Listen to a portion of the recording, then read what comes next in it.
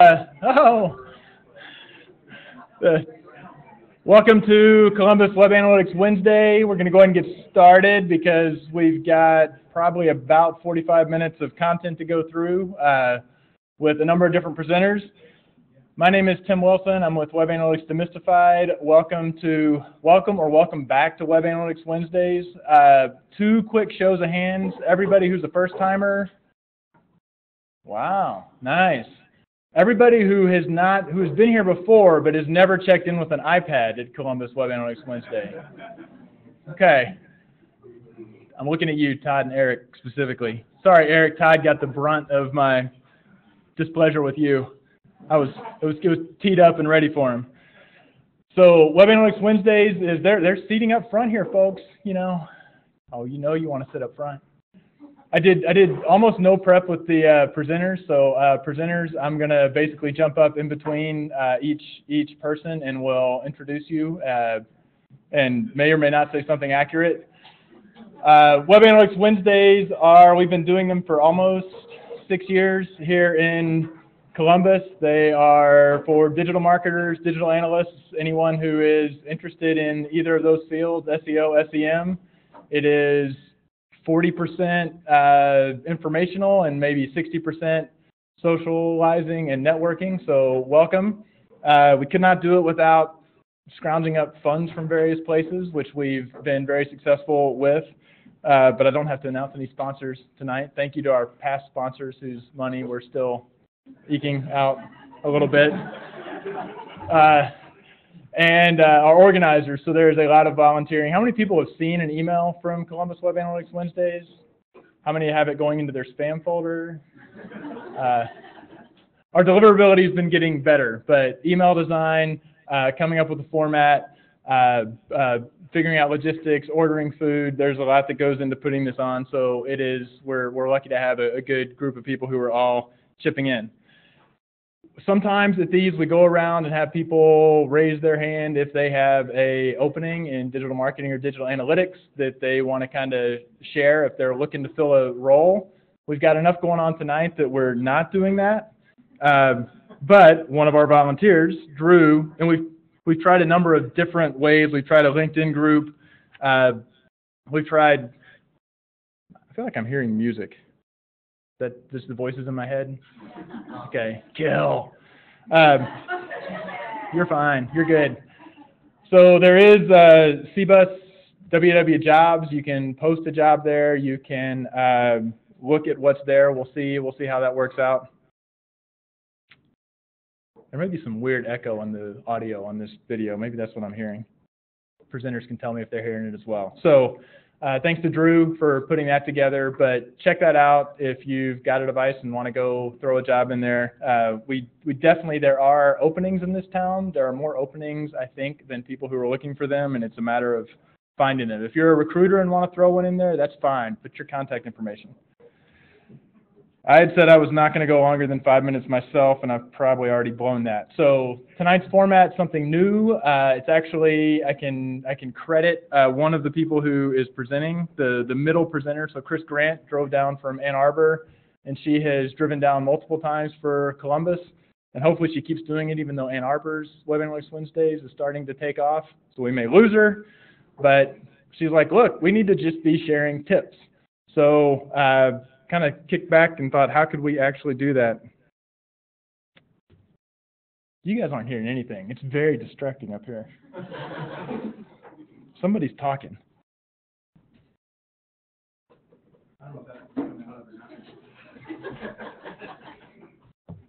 So we've got 7 presenters. I was hoping to get 3 or 4. We wound up with 7.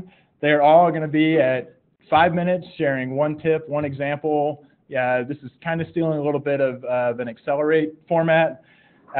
Feel free to tweet out, tweet who they are, use the hashtag CBUSWAW, and have a good time. And if you feel the need to refresh your beverage or get some more food, feel free to do that as well. And we will see how logistically I'm able to switch between presentations.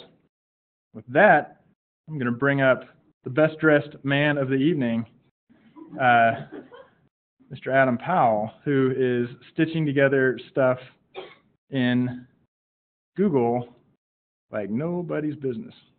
I already had this open, didn't I? Okay. So actually, if you who has the clicker? Did I give you the clicker? It's right here. If you want to use the clicker, feel free to use the clicker. Fair enough. Let's see here. Okay. For those of you who don't know, I used to sell suits. I don't get to dress up much anymore. Okay, so I'm primarily a marketer.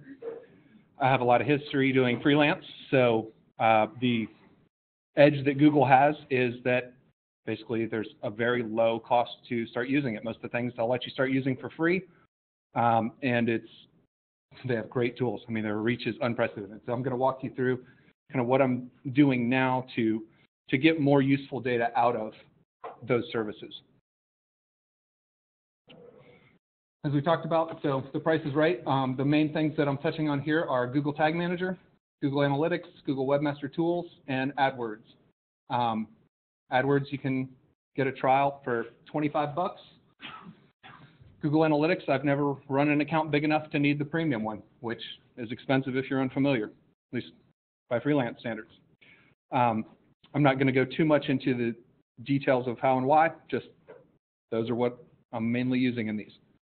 So the gist of what I really do is I connect everything. If there's a box, I check it. If it seems relevant, I open every menu option, any place that I can find a setting to connect a service to another service, that I can integrate them, that I can go over anything. Every time I see something new, I turn it on and play with it just to see what I can get. And right now there's a lot of change. Some of you may think that looks a little washed out, as the menu bar at the top has been orange for a long time, and right now they're kind of doing some with orange and some with not orange. So it looks different, and there is a different option in there every time I log in. So that being said, I'm not really going to even walk through exactly where to find things. You might have to hunt a little bit. They're moving all the time. There's always new features. But the basics of what I go through are kind of outlined in the steps below. I know these slides are going to be shared, and I actually wrote a blog post that has even a checklist and kind of goes through this in a little more detail for anybody that actually plans on utilizing it. Briefly, there's two flavors of Google Analytics right now primarily. One is the asynchronous snippet, which for those of you who know code looks like this. The main configurations that I do are site speed and enabling demographic reporting. If you use the Google Tag Manager, there is not a pre-built option for tracking site speed in the universal snippet yet. So you really have to do it with this. Same goes for enabling demographic. It does not apply to the newer beta universal snippet yet. One of the benefits of using two snippets on the same sites is that a lot of ad blockers block the DoubleClick domain as its third party, and you can actually lose a lot of your data. So by having two different snippets, you actually make sure that even if the third-party cookies are blocked and this one doesn't work, that the other one will still load and you can still track reliable data. So the new universal snippet, which moves a lot more configuration to the server side, this is the snippet I'm using now. The main customizations here are that I renamed the global object from GA to GA universal so that it doesn't conflict with my JavaScript variables and my tracking is accurate. Again, I like to track site speed. I can't do that in Google Tag Manager, but you can do it if you're manually copying and pasting. So I left that in. And LinkID.js, for those of you who've seen the in-page analytics, basically it gives you a heat map. And if there are multiple links on the same page that go to a single destination, it allows you to differentiate them. So let's say your header and footer navigations are the same. You can tell, are people actually clicking on the header links or people actually clicking on the footer links? So that's pretty handy. So now we're going to get into the kind of the interesting stuff of how I actually use this. And wow, that's going fast. Okay, so demographics, this is for plastic surgeons. When I started going through this, I noticed the male and female ratios. I also noticed that you can now see in-market segments. As I was preparing this, what I realized is that since the vast majority of their people are female, And what I finally noticed is that they're looking to sell a house or rent an apartment. I suspect that in that 25 to 45 demographic, it's, without seeming callous, a lot of women going through a divorce. And that definitely influences how I would phrase the wording on the site to be a little more affirming. Here we actually have an AdWords report where it's looking at paid versus organic keywords, where you rank, what you rank paid, what you rank organic, and how well you do. This gives you real clear insight. For instance, on the top one, the highest volume query is laser hair removal. We are not advertising on it, and our average position is 10.6. If I can raise that just a little bit, there's a really good chance that I can get them a lot of traffic organically at a very low cost. Same thing, if you connect AdWords and analytics, now all of a sudden you can see bounce rate, pages per visit, other fun data in your AdWords, and you can actually see things, free clicks like map directions and stuff like that. All of this is through AdWords. Last but not least, we have assisted conversions. Assisted conversions are great if, let's say, social or something where people don't directly convert very frequently, but you want to see kind of where they go. Do they come? Do they convert immediately? Do they come back? And the next one in this series actually is where you split it down by channels and then secondary dimension of actual sources. So now you can see, where do people come? Where do they go? Where do they go from? How do they find you, especially in a long touch customer process? This one, to filter it, I only did ones who came 4 times or more, but you can do 2 times or more. And this client even had some that had more than 10 visits before they converted. So I know I ran over. Sorry about that. If you have any questions, let me know.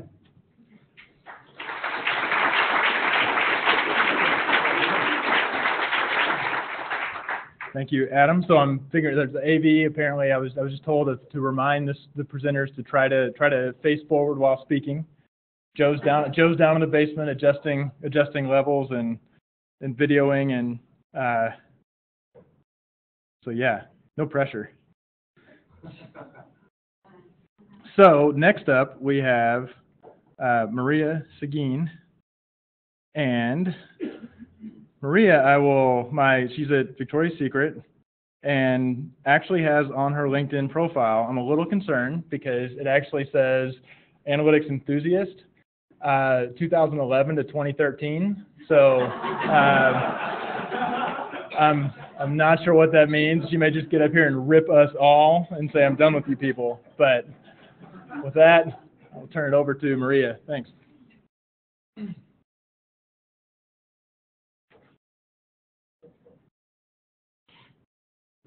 I promise I'm still enthusiastic about it, I swear. All right, 2 questions before I start.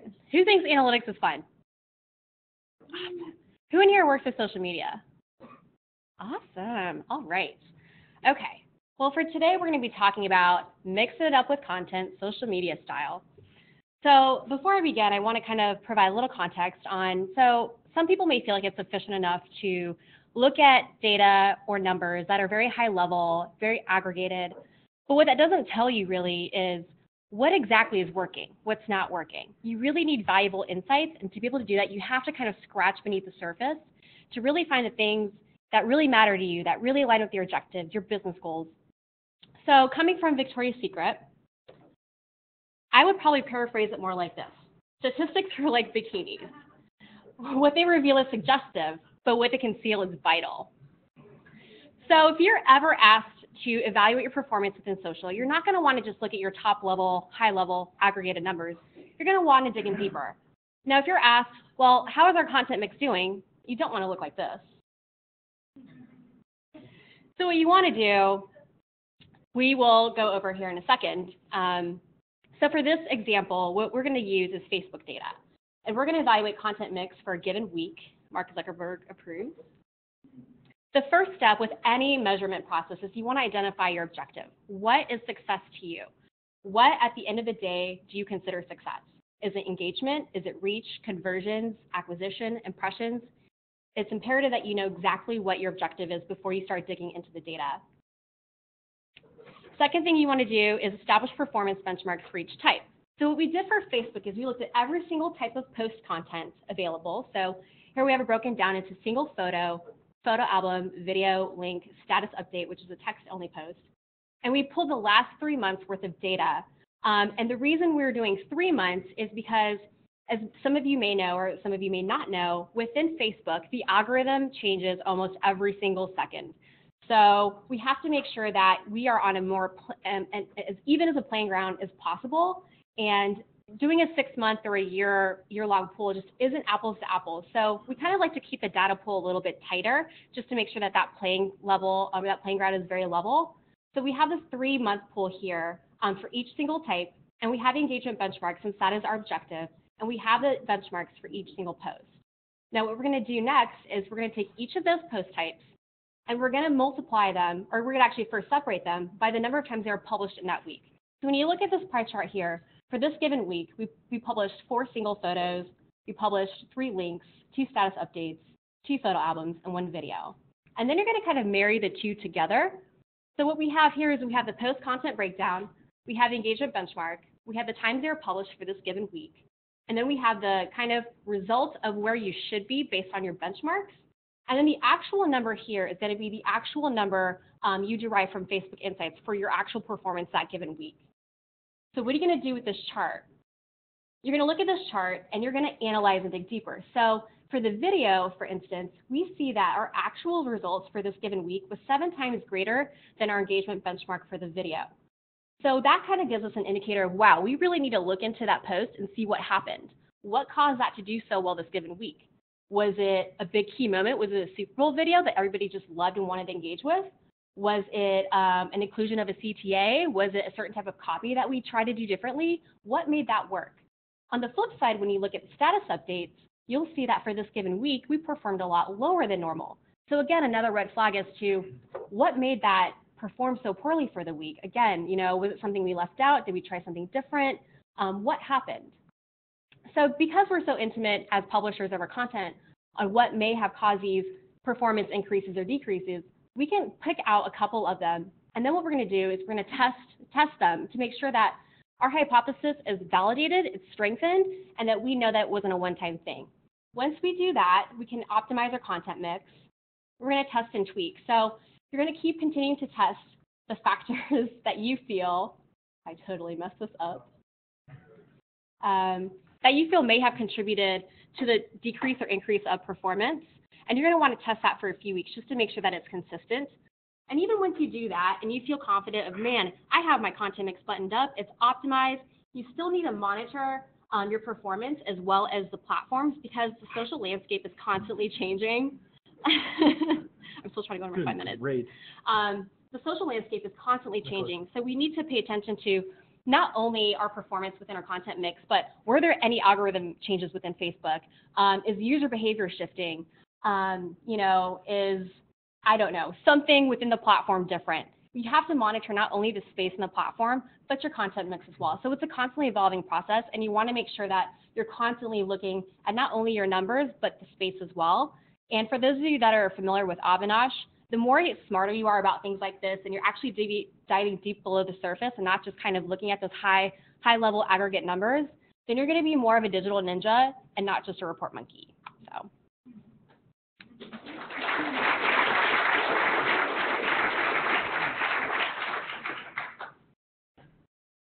Nicely done. Okay, we're going to keep doing some more social with Miss Lee Russler. Pronounced rhymes with hustler. Of Lee of Tweet My Time, and I can't say who else she works with. Up, you're running. There, or you can do it with, this will do it too. Okay. Forward and back. I hate public speaking, so please bear with me. I'm so much better behind a keyboard than in person. I started looking at, faking native advertising. This is just for Facebook, but you can push this content out to Twitter. It doesn't work so well with G+, but it's in a response to Zuckerberg's starting to become, well, maybe not Zuckerberg himself, but Facebook is starting to become like the Matt cuts with oblique references. Oh, we're going to change it this way, that way, and we really don't know what they're going to do next. So we like quality news. Thanks. That means nothing. I mean, it really does. You just got to sit there and test and figure out what the hell they actually mean by that. So I did a little bit of testing, and I found out that, and I think what they meant was like use the share button from a specific news site like the New York Times. But when I did that, it didn't really do much of anything for me. I don't know if it's done anything for anybody else. But I volunteer for this organization. So I Googled, I went through, what is it, the Facebook graph, and I like Googled stuff that they were, or I searched stuff that they were interested in from the graph, and then applied that search onto the New York Times, which is supposedly one of the 30 sites that Facebook has chosen to be the golden children of news. So I pulled something on there about how to succeed in college. So I threw the post up there, and I switched it out, and that's the organization I volunteer for. And so you remove the big giant T, and you put whatever it is you want, but you need to make sure that you have some sort of branding in there. It's really subtle, and this is something that maybe isn't going to work for everyone because of the nature of the content. It's probably going to work better for individuals who are trying to be, God help me for this buzzword, thought leaders. You know, like posing in some sort of, it's got to be kind of like what the article is referring to. So, yeah, the sorority girls are being thought leaders here. Okay. That was me at one point, so, okay. So this is what it looks like when it's shared on a laptop. And it turns out really well because it looks like I'm kind of borrowing the authority juice from the New York Times. So there's that. And then this is what it looks like on mobile. It's really sweet on mobile, and it has a tendency to take off. So, but that was my tip. The end.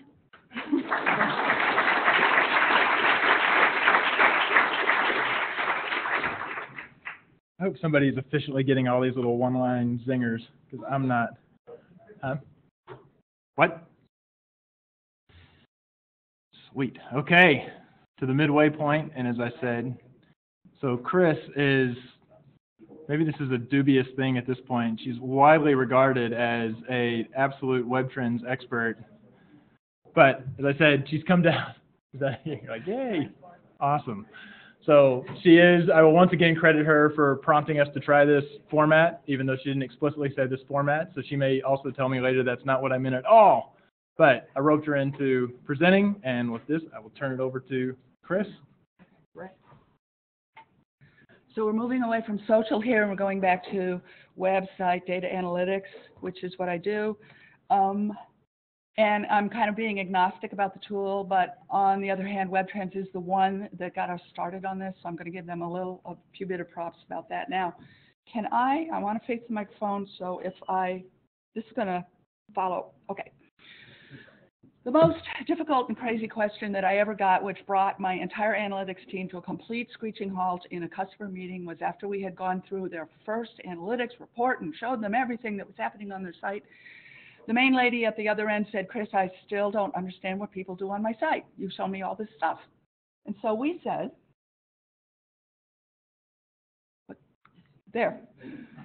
now you don't have to read this, but look at this list of all the pages on your site, and this is what people do. See the most popular page? And she says, no, that's about pages. That's not about what people do on my site. I don't have a feeling for what people do on my site.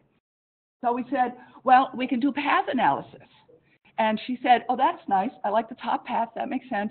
How many paths are there? And we said about 15,000 different paths. And she said, okay, that's not telling me what people do. Okay, so we said, oh, but we have this really cool thing that Google Analytics now offers.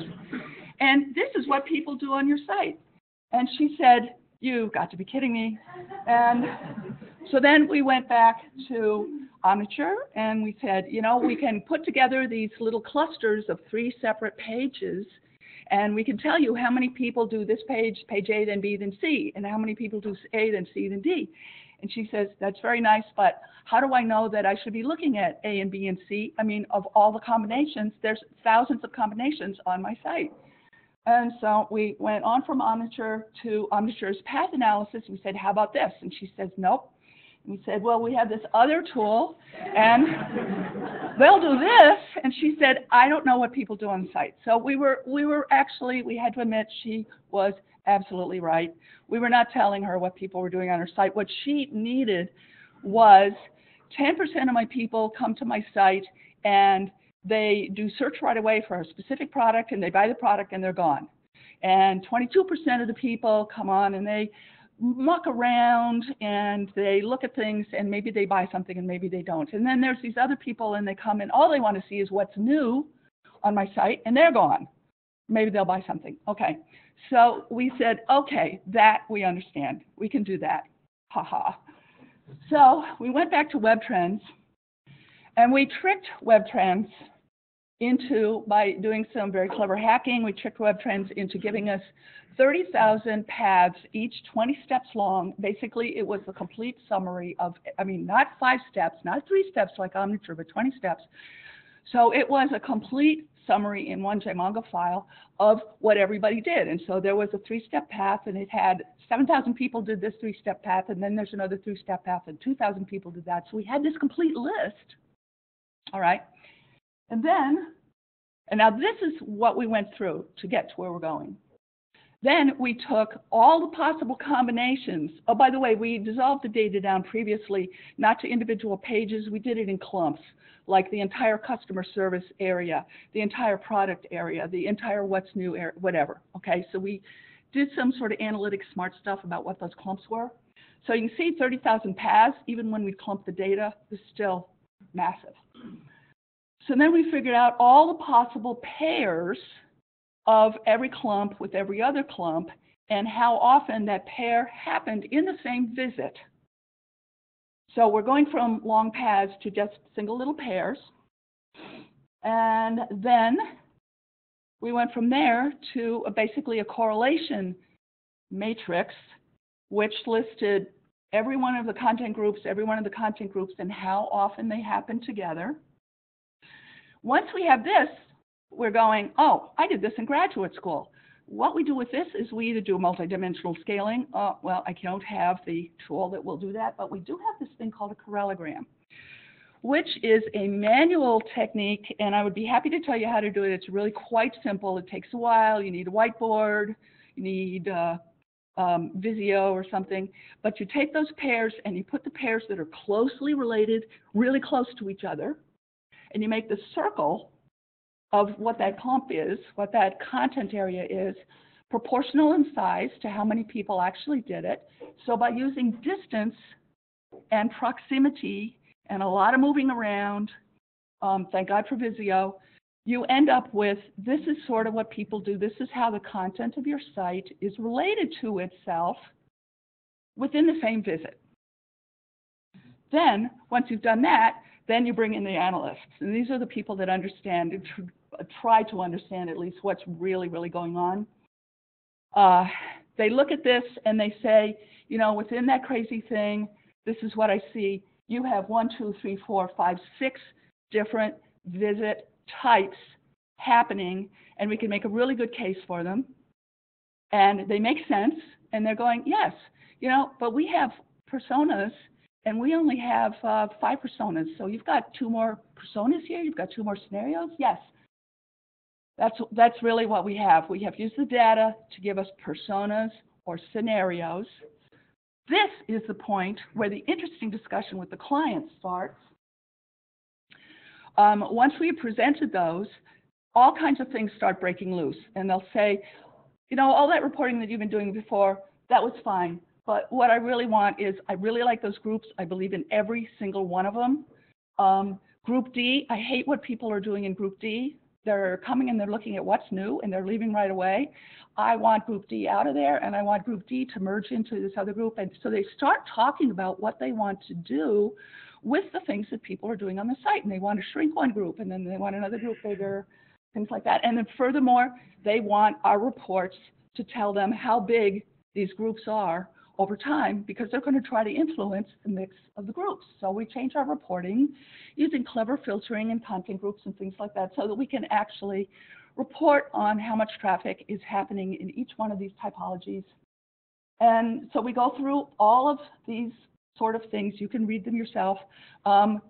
For real estate site, we find out that every one of those clumps, every one of those visit types is actually a separate visit, and they actually go through, before they finally decide to make an appointment to see a house, they go through very, very different types as they try to make their decision.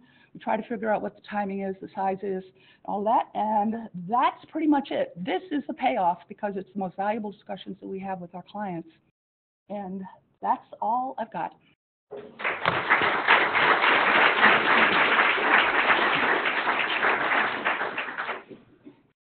So Chris will be over at the Flippy chart a little bit later, walking through how to actually build a Corellogram. Wow. Okay, so our next presenter is basically got roped into this on very, very short notice, is our second out-of-town presenter and is in from New York. When did you get in? This morning. Hot diggity dog. So I will give the very brief story. I've just happened to fortuitously have started working with Sprinklr a little bit, and I sent out the call for presenters to this, and Erin, where'd he go? Was like, hey, we got this person who could speak. She'd be awesome. She's not here. As it happened, I'd actually met Anna, I think 2 days earlier, or I'd had an email. I'd been on a call with her, and then I met her in person. And when I was talking to her in person, she was really excited about coming. And then she also started talking about how she was hoping to get Webinar Wednesdays going to New York again. And she had this lady, Nicolette, who's super enthusiastic, and she's awesome, and she's great, and she's going to get her. And then Anna pulled out and wasn't able to make it. She had a conflict, but Nicolette, we wound up with her instead. So thanks for pinch hitting on very short notice, and I will turn it over to you. So. Well, thank you all for bearing with me on short notice. But first of all, I'd love to talk to you guys about return on investment on social. I'm going to steal a little bit of Maria's thunder and ask you guys to raise your hands again. Who works in social in this room? Okay, so a fair amount of you. Probably all of your companies invest in social in one way or the other, whether or not it's with paid media or not. But I'm going to talk about a couple different ways that people can look at social ROI. So first off, whether or not you guys raised your hand, last quarter, Facebook and Twitter made $2.5 billion off of advertising and promoted posts. So it's obviously a huge market, and there's a lot of money that's being poured into it. So it makes sense that those companies that are spending that money want to make sure that that money is well invested. The problem with that issue, with that whole thing overall, is that the theories around ROI are less tangible than we'd actually like them to be. A lot of them are based off percentages of percentages and assumptions of assumptions, and they're not as concrete as we would hope. But I think that there's actually another way to look at the whole formula that would give us more confidence making decisions based off of ROI. So this is actually a formula that Anna came up with, who was supposed to be sitting here right now, or standing here right now. But it's, I think, a very interesting representation of how to look at ROI and thinking in terms of performance versus the actual energy or money that you're pouring into it, and then the outcome that you get from that. So the problem that I am seeing time and time again when I am discussing ROI with people is that they are most focused on the top half of this equation, only want to see what is the value of a like, what is the value of a comment, what is the value of whatever engagement they're doing on social, when truthfully it's about the whole equation. Sorry, next slide. My theory behind the reason that everybody loves to talk about performance is because social engagement feels nice. Everybody likes to get likes. Everybody likes to talk about hitting 100 or, 1 million likes on Facebook or whatever. But the truth is that people are going to love the way that popularity feels no matter how much they spend on it. And that's not actually a really good indicator of how well you're performing on social. And so I'd rather, especially when you're paying for promoted posts or sponsorships on social, you can get a lot of mix in there. So there's both genuine brand love and then not so genuine brand love. And when you're actually looking at this, sorry, I'm going all over the place. But by sharing this, I'm not talking about don't ignore content strategy altogether or social performance altogether. It's very important to have a balance there. But truthfully, you need to talk more about, there needs to be more emphasis on the bottom half of this equation, which is, sorry, I'm getting all in my notes. Many likes, yeah, so on the bottom half of this equation, there's a lot more that companies have control of. Whether, versus having the control of how many engagements they get with a specific post. They have much more control of how much money and how much time they're pouring into getting whatever performance they're getting out. So as we know from basic arithmetic, if you want to increase the resources element of this equation, you can either increase the top or you can decrease the bottom. And I'm focusing more on focusing energies on decreasing the bottom half, while hoping that performance is either increasing by good content strategy or at least staying level set. You're not pouring that money into promoted posts. It's just a one-off engagement, a one-off strategy. And the working with large businesses, which is what Sprinklr does, especially my team, we know that there are so many different moving pieces and there's so many ways that you can shave off a second here or a minute here or an hour if you're lucky, that when you add all of those elements together, it can pay huge dividends. And therefore, by taking these companies into consideration and what they're doing on social and helping them achieve more with less, you actually can be decreasing this bottom half and hopefully getting higher performance on the top. And whether that is manifested in reaching out to communities across the world, or decreasing the time that people are spending on reporting, or increasing the number of customers that they're able to service in one day. All of those are decreasing or increasing efficiencies, but decreasing the assets and efforts that you guys are pouring into the bottom half of this equation. So the answer probably is why everyone's focused only on the top and rather the bottom is that social engagement numbers that are big and large and exciting are probably sexier than decreasing average response times, which are actually just as important when you think back to the elements of this equation, which is that they're both inputs, and whether they're increasing the top or decreasing the bottom, it doesn't matter. The result is actually pushing out that same increased resources. So social as an entity, social as an entity proves that allows companies to connect with customers in a human interaction kind of way, in a very personable way. And instead of buying their love, we're advocating more that you should be earning it, and you should be focusing on servicing your customers better. Whether that's engaging with them when they reach out with interest in your brand, or producing content that they really appreciate, that you know well enough that your audience would appreciate, that you're actually being able to have this human connection with them, human interaction with them. And there are different ways to do this, and you'd be surprised how much you can get done if you switch that money that you're earmarking towards promoted posts and advertising on social to actually building that social infrastructure and building the efficiencies into the way that you guys are doing social with your companies. And that making this change won't only result in benefits for your company, but it will be more long-term. It's not just a one-shot injection of content or a one-shot injection of engagement. It's actually building that infrastructure to create engagement as a long-term process and create that brand love on social. Ta-da! That's it.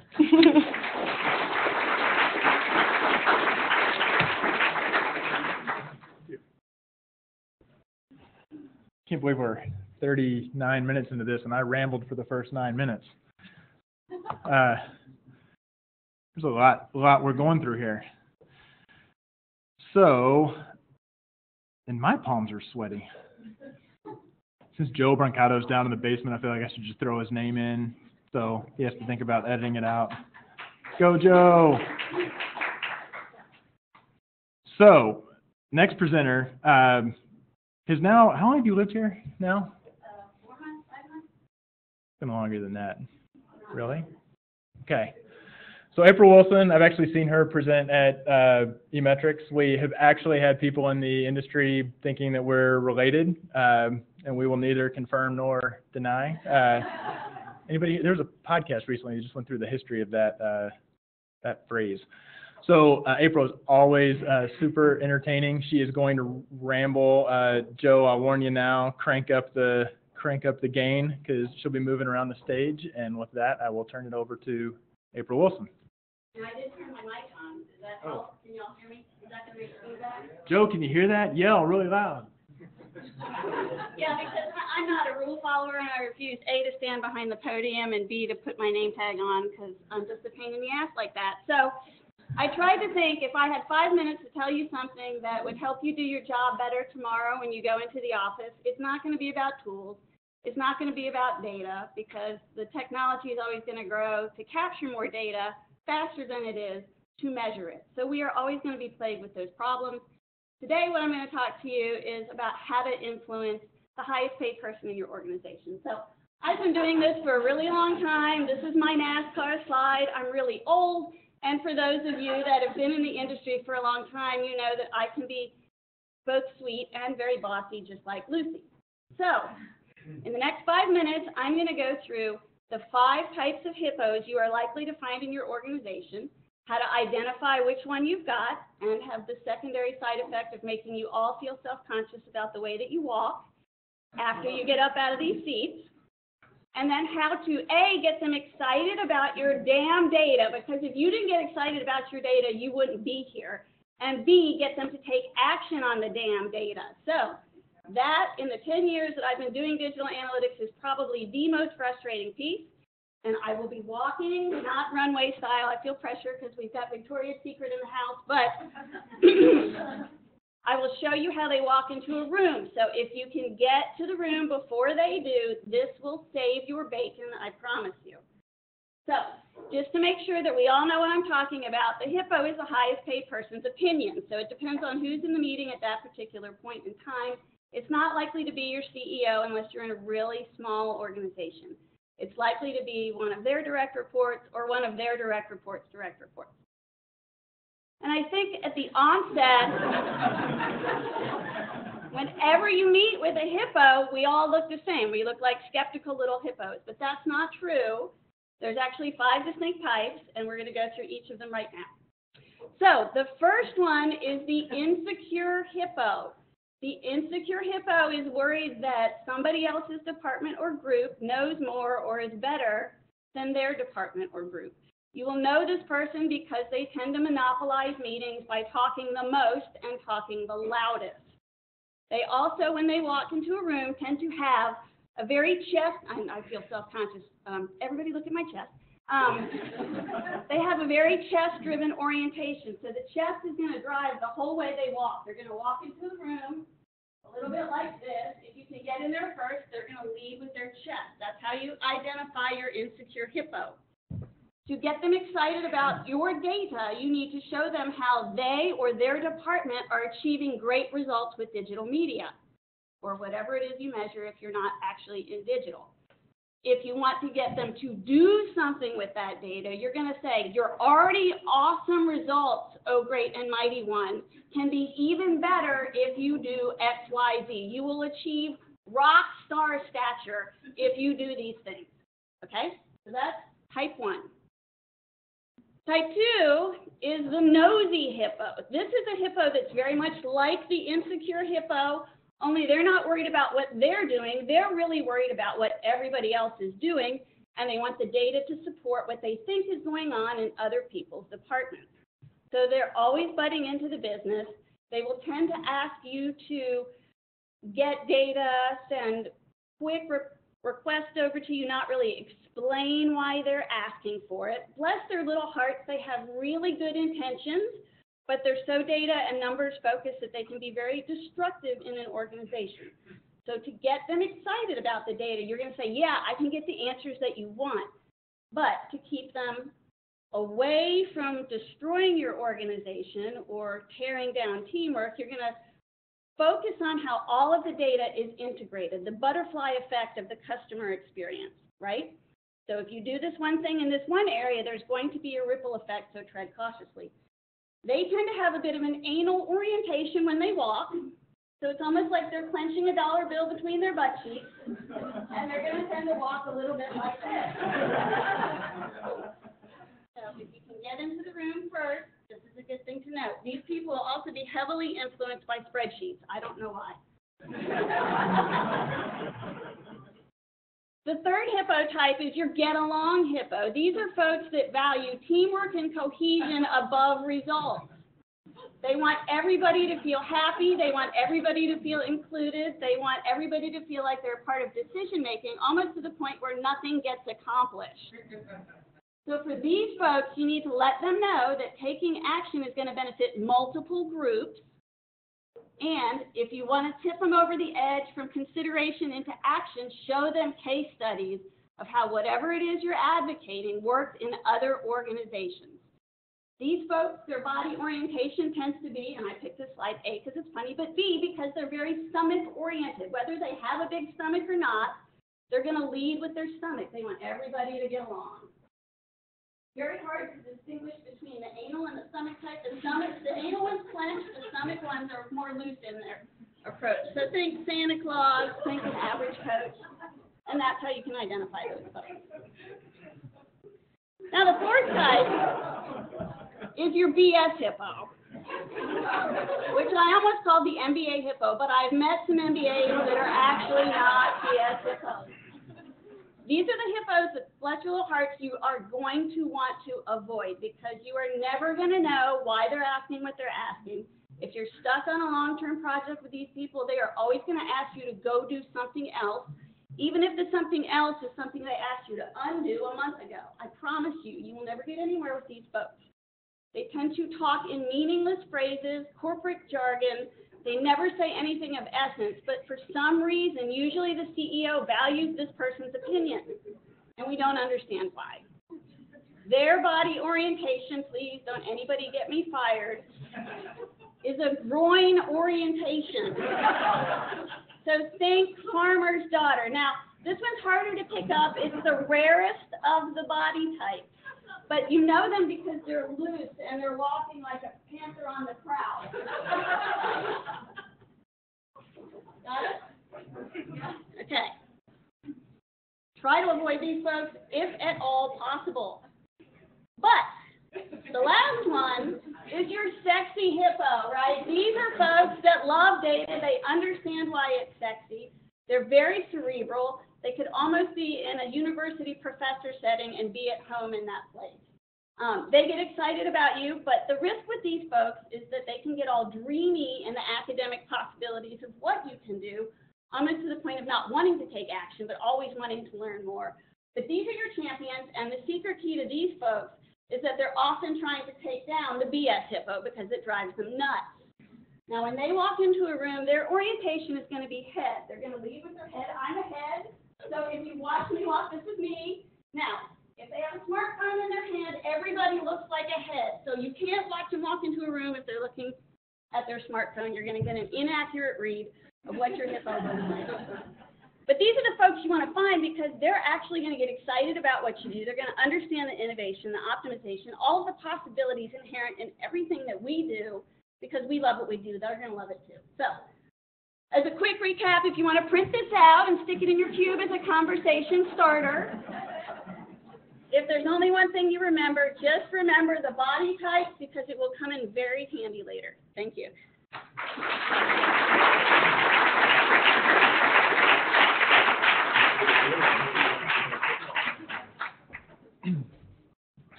You ready to follow that, Brian?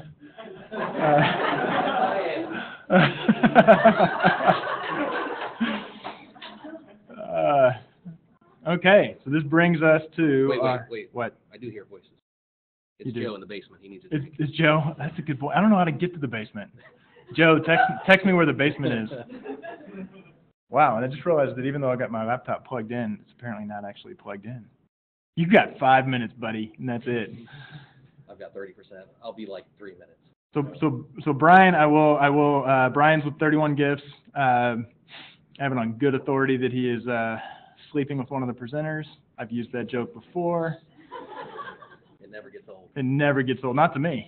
And all about me.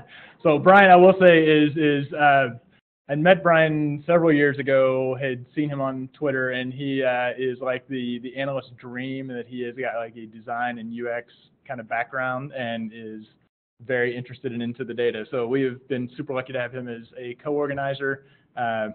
And with that, I will turn it over to our last presenter of the night. Thank you. Walk well. All right, I will not be walking around now because that just totally freaked me out, and I don't know what kind of hippo I am.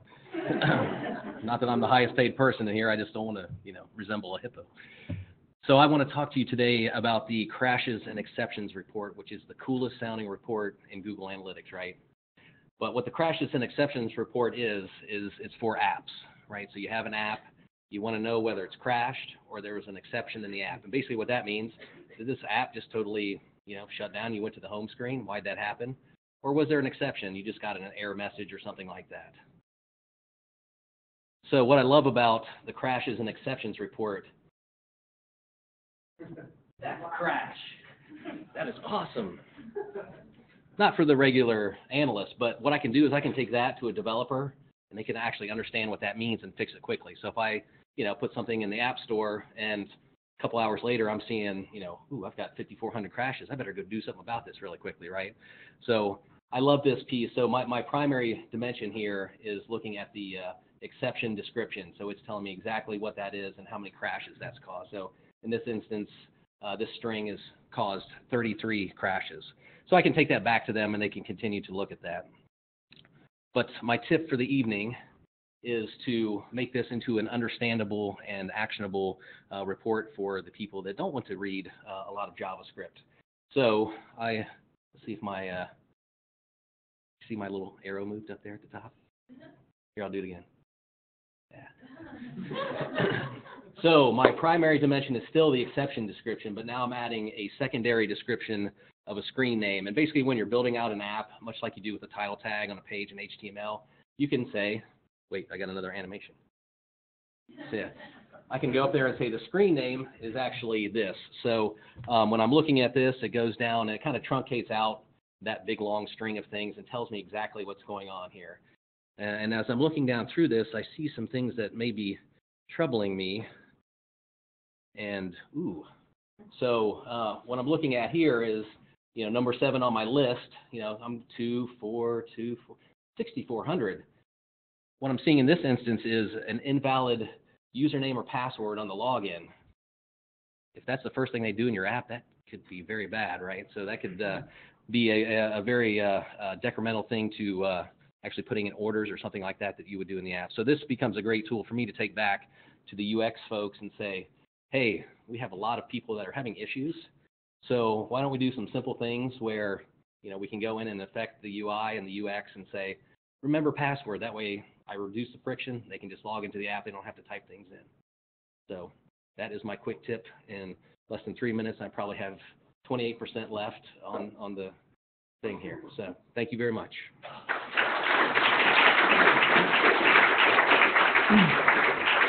And Joe is lubricated. I found him. You might actually want to get a tour of the Ohio State Bar Association's room. I think we're in high def. The video is going to be more than I possibly could have imagined. So it is quite the setup down there. It is a little convoluted. I'm so excited about this that I'm out of breath, not because I just tried to run back up. So that is what we have. Everyone is around. So the presentations are all, I got to do a little update for Adams, but the presentations are posted at bit.ly/febwaw, so they'll be there when and if. I seriously think we've got so much digital video and audio capture that it may take us 3 years to actually splice together the final cut, but I will post that there as well. The presenters will be sticking around, I think, so pounce away. I know there's still beer back there. I'm not sure if there's still food. And thanks for coming and give us feedback. Thanks.